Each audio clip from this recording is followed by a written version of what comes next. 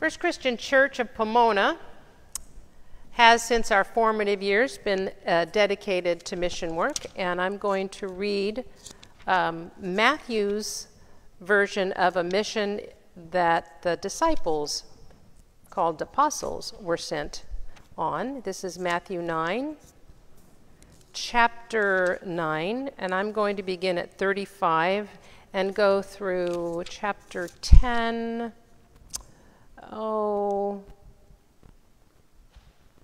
I think I'm going through part of 5 or 6. I'll decide when I get there. Then Jesus went all about the cities and villages, teaching in their synagogues, proclaiming the good news of the kingdom, and curing every disease and every sickness. When he saw the crowds, he had compassion on them, or for them, because they were harassed and helpless like sheep without a shepherd. Then he said to his disciples, "The harvest is plentiful, but the laborers are few. Therefore ask the Lord of the harvest to send out laborers into his harvest." Then Jesus summoned his 12 disciples and gave them authority over unclean spirits to cast them out and to cure every disease and every sickness. These are the names of the 12 apostles: first Simon, also known as Peter, and his brother Andrew, James, son of Zebedee, and his brother John, Philip and Bartholomew, Thomas and Matthew, the tax collector, James, son of Alphaeus, and Thaddeus, Simon the Canaanian, and Judas Iscariot, the one who betrayed him. These 12 Jesus sent out with the following instructions: "Go nowhere among the Gentiles, and enter no town of the Samaritans, but go rather to the lost sheep of the house of Israel." Back in the day, mission work was inextricably tied to evangelism, and evangelism was all about saving souls, and more importantly, adding numbers to the membership roll. This church at one time supported what were called Living Link missionaries. We supported 8 of them. And that meant that the church raised the money to fully fund their mission, direct support, fully fund them, and if they had a family, their families. Missionary support is now a much more collaborative effort across our denomination, and that's true for all mainline churches. We call our fund the Disciples Mission Fund, and it funds lots of different ministries of our denomination. Ministry efforts were also important at home. This congregation helped found the First Church of Christ in Brawley, California. How about that? It still exists. It is not a disciples' church. It's one of the streams of what we call the Restoration Movement. It is a Church of Christ. The major emphasis of mission work, however, was outside the United States. Disciples had a presence in many, many countries, including what was the Belgian Congo. It was an occupied territory ruled by King Leopold's occupational government in the late 1880s. If you'll remember, 1883 was when this congregation was founded. Political corruption was rampant in the Belgian Congo. Violence was regularly perpetrated upon the people for whom it was their home, and the abuses of the rubber industry on the land and on the people was very oppressive. Some missionaries, they just kept their heads down, because if you got into trouble with the occupational government, you were out, your mission was done. But some missionaries had their heads up a little bit, and some of them were disciples who wrote letters to foreign newspapers, essays about what was really happening on the ground in Belgian Congo. Today, the Democratic Republic of Congo still suffers from the extractive political legacy of colonialism, as do many nations across the world. Missionary work of the last 400 years leaves a very complicated legacy, continues to play out on the geopolitical stage. It's a legacy that we have become more aware of, and most churches, or at least mainline churches, have transformed their approach. Instead of parachuting in with our expertise, our assumptions that our cultural and religious views are superior, we partner with people in places who are already meeting expressed needs, who know what the needs are on the ground of the people who live there, because they are also the people who live there. It's a very different approach to mission work. To be fair, most disciples' mission stations were service-oriented: hospitals, health clinics, schools. It was assumed, though, by most churches in the States that also included was the winning of souls and teaching their particular version of Christianity. For us, the Restoration form of primitive Christianity, and for the Presbyterians, Calvinism, and for the Congregationalists, Congregationalism, and the everybody had what they thought was the right form of Christianity. When it was learned that missionaries in Congo were allowing unbaptized people to partake of communion, yes, someone took a deep breath of air. It was scandalous. It was scandalous.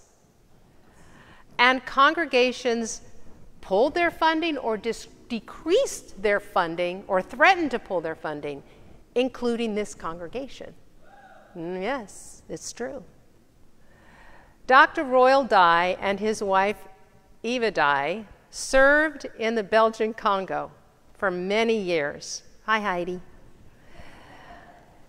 But had to leave due to health problems. Eva was in bed more than she was out of bed while they served there. They chose Pomona as their home when they came back to the States. And they joined this congregation. This was back in 1910. That's over 100 years ago. That's a long time ago.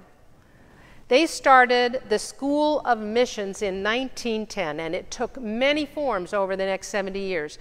Folks, that's 2 generations that the School of Missions, in a variety of forms, was a foundational spiritual formation ministry of this congregation. And children were included in it as well. It wasn't just for the adults. It was all ages.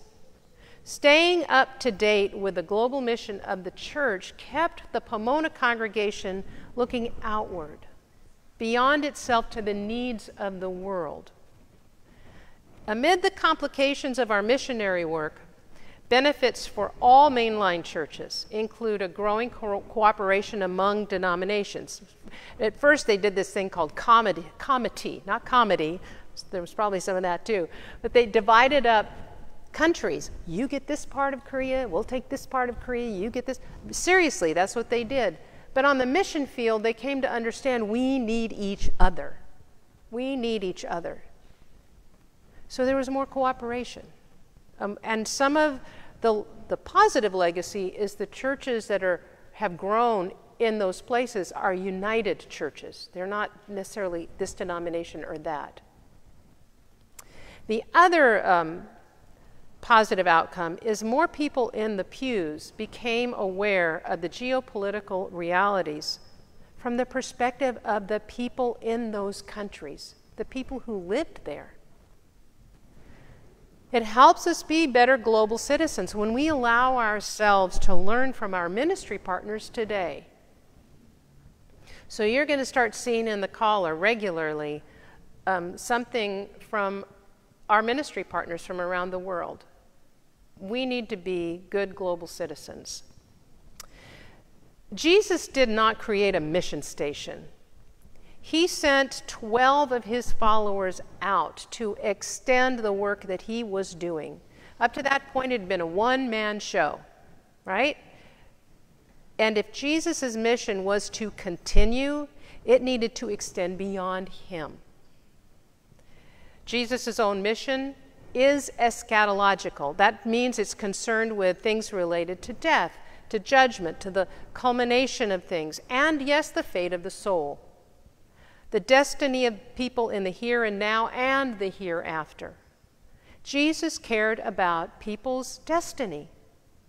And from where he stood, there were a lot of people whose destiny was tied up with the house of Israel and were lost to it. And that's not to say that their souls were lost, but they were discarded. They were disregarded. Jesus' mission was Jewish. He was a Jewish person. He was a rabbi. The focus of his teaching and healing ministry were the people in his own religious tradition. The missionary focus of the early church and in Matthew's community was likewise Jewish. This is why we get these explicit instructions to go only to the sheep of the house of Israel. Missionaries of the last 400 years, they were in part motivated by a concern for the destiny of people's souls, though I don't know that they saw those souls, their potential converts, with compassion or even worthy of their compassion. And there's a lot of evidence to the contrary that Jesus' mission was prompted from a place of compassion, of feeling with the circumstance of the people he sought to heal and help. Matthew likely wanted those who heard and read this story to identify with the apostles, to see themselves authorized, endorsed by Jesus to extend the mission of his compassion. The story was and is often used, I've heard it used this way, as an example of what Christians today are authorized to do, even required to do. This passage about the harvest being plentiful and the laborers few was, and I've heard it used this way as well, is used to cajole, nag, dare I say manipulate people to work harder for the sake of the church. Go out, bring those people in.